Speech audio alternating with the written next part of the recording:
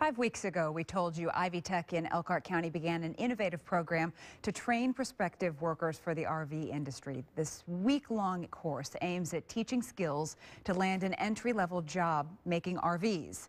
New at 6, WSBT 22's Ed Ernstes takes us to the classroom for a first-hand look. There is no shortage of students who have signed up for the 40-hour, 5-day-long course to gain entry-level jobs in the industry. It's being held over a period of 8 weeks to allow as many as possible to take the class. Here they receive a lot of hands-on training as well as team-building skills needed on the production line.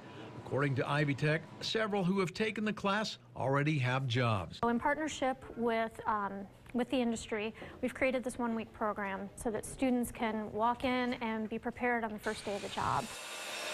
In a relatively short period of time, the students here are introduced to a wide variety of tools, skill sets, and building scenarios that give them the experience needed to be on the production line.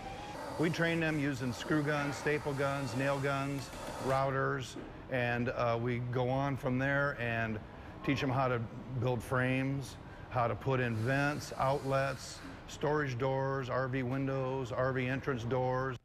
Student Dylan Beckham said he's been in a series of dead-end jobs. Coming here is a good equal opportunity to finally get an advancement into my life. You know, get a step in the door, makes enough money. Linda Kaufman, who has had previous experience making RVs, now wants to make a career of it. I wanted to rehone my skills and learn new skills and learn more about the RV industry. Her goal to start on the production line and end up in management. Ed Ernstes, WSBT 22 News. Ivy Tech partnered with Thor Industries, Lippert Components, and Patrick Industries to create this course. Well, new at 6.